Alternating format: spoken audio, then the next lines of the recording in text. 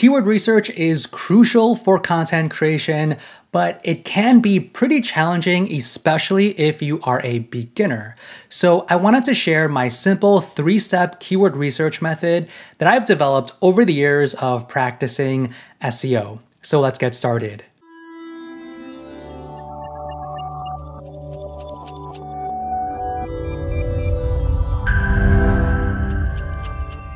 Okay, so I like to keep my keyword research process simple by following a 3-step framework. So the first step is brainstorm, then we go into find and organize. So during the brainstorm phase, what I like to do is list out all of my seed keywords. So a seed keyword is essentially a keyword that describes your website or business. Now, there are different types of seed keywords. There's the long tail keywords, and there's also keywords called head terms. So when you list out your seed keywords, focus on listing out the long tail ones. Long tail ones are the more descriptive ones, and they are usually 3 or more words long. And those head terms are those one-word keywords like photography. Now let me show you what I mean. So this is the search results for photography. And if we are a photography business, we are a photographer, and maybe our goal is to teach people about photography, how to take photographs. So we might think that a good seed keyword is photography. But if we look at the search results here, we can see the local map pack of some photography businesses. We see the people also ask section, things to know about photography. And since photography is such a broad topic, we can see here, see results about photography and photograph. So Google is trying to help us narrow down what we are essentially wanting to know more about. Is it about the visual art form? Or maybe is it about taking photographs or finding a photography business near us? So the head term photography is pretty broad, right? There's also videos, there's a Yelp listing, so on and so forth. So we should go more narrow. So a more narrow keyword would be photography classes. Now here we do see an AI overview section that lists out a couple of schools that teach photography classes. There's one organic listing here from a school and the local map pack. People also ask, and there is this courses section from a couple of courses from Udemy and some additional organic listings right here and videos. Now, photography classes is better than just photography, but we can go even more narrow. Like say, for example, photography classes Los Angeles. This is a great long tail keyword because it's 3 words or longer. It's descriptive of our business. And if we look at the search results here, Google knows exactly what type of website, what type of content to show us. Because if someone is searching for photography classes Los Angeles, they're looking for a school, a teacher in the city of Los Angeles to learn photography. So the intent is much more clear for this search term. So we see the local map pack and a list of organic listings right here. So this is a great seed keyword, while photography is not that great. It's very broad. So after you list out your seed keywords, we will go into the second step, which is the find step. And we want to use your seed keywords to uncover new ones. Let's take our long tail keyword of photography classes Los Angeles. So we are going to use this long tail keyword, this seed keyword, to find additional keywords that we might not have thought about. So to find additional keywords, we will be using Keywords Everywhere. So this is a browser add-on that you can install for Chrome, Firefox, and Edge. So with the Keywords Everywhere browser add-on, you'll be able to see these widgets on the right-hand side. These list out keywords, additional keywords that people also search for. We can also see a list of topical keywords, SERP keywords. These keywords are the other keywords that these ranking web pages also rank for. And then the topical keywords are the topically relevant keywords that are associated with your search term. And we also see related keywords and long tail keywords. Now, next to all of these keywords inside these widgets, we see the average monthly search volume, the average cost per click from Google Ads, the competition score from 0 to 1, and also the search volume over the past 12 months. And to find all of the long tail keywords, you can click on this button right here, find long tail keywords for photography classes Los Angeles.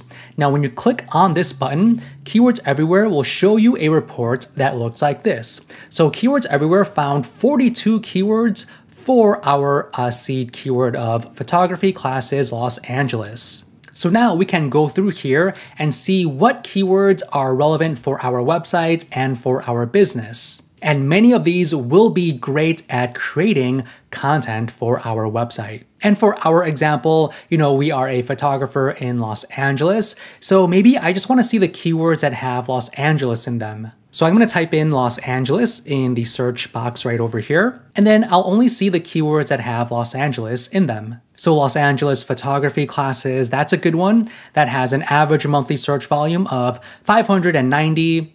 We can see the average cost per click, the competition score, the search volume over the past 12 months, and the trending percentage. So during this step, what I like to do is just star the ones that are relevant for me. So Los Angeles photography classes, I think, is pretty relevant. So I'm going to star this one. Photography lessons is also a good one. On-camera acting classes, Los Angeles might be a good one as well. Photography workshops, beginner photography classes Los Angeles for beginners. So as we could see here, there are tons of amazing ideas that we can pull just from this single list. Even iPhone photography, street photography, there's even high school photography, so amazing ideas that we can use for our content. Now, another way we can find additional keywords is to take a look at what we are already ranking for. So let's just say this is our website, okay, Sammy's Photo School, and we're doing keyword research for this website because we want to build additional blog articles, create content to drive traffic from Google search, from the internet to our website, right? So with the Keywords Everywhere browser add-on, on the top right-hand corner, you can click on this Keywords Everywhere icon. And while you are on the website, you can click on organic ranking keywords for this URL or for the entire domain. So if I click on organic ranking keywords for this domain, Keywords Everywhere will give me a report that looks like this, and it shows me the top keywords for our domain. And there are a total of 28 keywords, and these keywords drive about 400 visits per month. So these are the keywords that the website ranks for. We can see the estimated traffic, the SERP position, also the average monthly search volume, so on and so forth. So this is another great list that we can analyze to see what we can try to optimize our site more for, or maybe create new content around so we can rank higher. Like say, for example, photography course Los Angeles. The website already ranks for this one. The search volume is pretty good. It's close to 600 per month on average.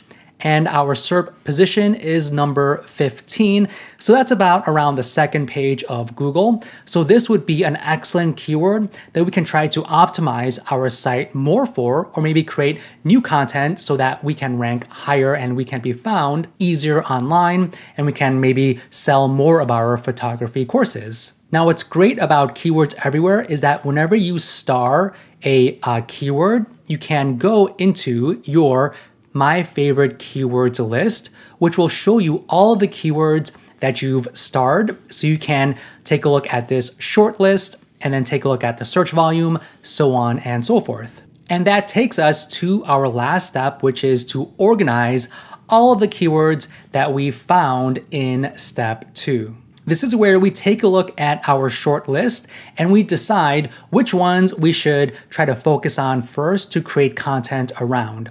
Now, I like to focus on 3 main things. I like to take a look at the search volume of the keywords that I've shortlisted. I like to take a look at the keyword difficulty, so how difficult it would be to rank for the keywords in my list, and also take a look at the search intent. Okay, so that basically means what's the mindset of someone that is searching for that keyword. Are they looking to make a purchase? Are they looking to just learn more about that topic? So on and so forth. So it's important that you write content that fulfills the searcher intent. Now, Keywords Everywhere makes it very easy to take a look at search volume, right? Because you can take a look at the search volume column, and then we can sort by the highest or lowest. So these right here have close to 600 average monthly searches per month. So maybe we can focus on creating content targeting these keywords first. But at the same time, you also want to take a look at the keyword difficulty and the intent. And we can check both of these with the help of AI. Let's take this long tail keyword, for example, photography classes, Los Angeles for beginners. Keywords Everywhere has an SEO report widget that can create various reports on this search term. You can get the user search intent for this keyword, analyze the content type. You can cluster all the keywords from the widgets on the right-hand side. You can analyze titles, check rankability, and also suggest anchor texts as well. Check rankability is one of my favorite reports here. So we can use ChatGPT, Claude, or Gemini to generate these reports. Now, before we generate the check rankability report, you can also take a look at this widget right over here, the first widget. We can see the SEO difficulty for our search term. It's a 38 out of 100. Now, for most websites, I like to target keywords that have an SEO difficulty of 50 or less. If it's higher than 50, it would be pretty difficult to rank for. So under 50 would be the sweet spot. You could see the off-page difficulty and also the on-page difficulty as well. Now, these two scores help in making up the overall SEO difficulty score, okay? So photography classes, Los Angeles for beginners would be a pretty good keyword that we can target for our website. Now let's take a look at the rankability report with ChatGPT. This is the SEO report here. So this report looks at the top web pages ranking in Google on the first page. It analyzes their on-page and off-page search engine optimization and gives you recommendations for how easy or difficult it is to rank for this search.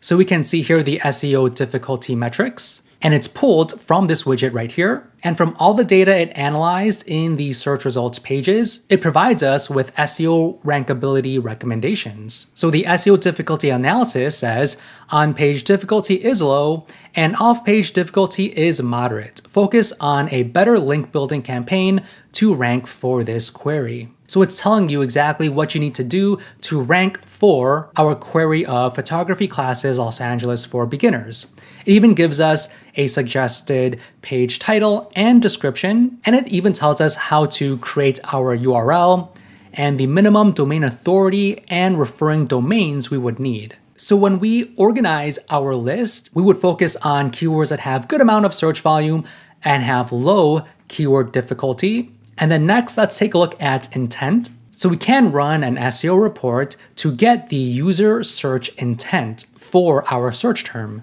And it looks like this. So what this report does, so it looks at the top web pages ranking in Google and tries to figure out the user intent that each satisfies. It'll categorize the data in a table, and it even gives us relevant keywords as well. So for this first table here, we can see all of these ranking web pages categorized as transactional.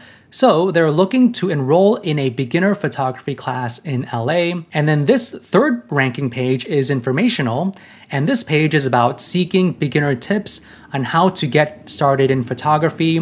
And pages ranking 6 and 7 are also informational, and it's about looking for class recommendations or discussions from the community. So ideally, your content should target one of the above user intents. So I would say for our keyword, the type of content would be more closely related to transactional because there are 5 pages that are transactional in nature. And ChatGPT also gives us some additional keywords that we can target that have that transactional search intent that we can take a look at as well. So we can organize and categorize all of our keywords by search volume, the keyword difficulty, and the search intent, so we can plan the content in a much more organized way. And this 3-step keyword research process works for essentially any website, and I hope I broke this down in a simple way that even beginners can very quickly follow right from the start. So if you got some value out of this video, the only way you can let us know is by smashing that like button, and also subscribe to our channel to get more of these types of videos. And if you want to watch a next one, feel free to click any of the ones on the screen. Thank you.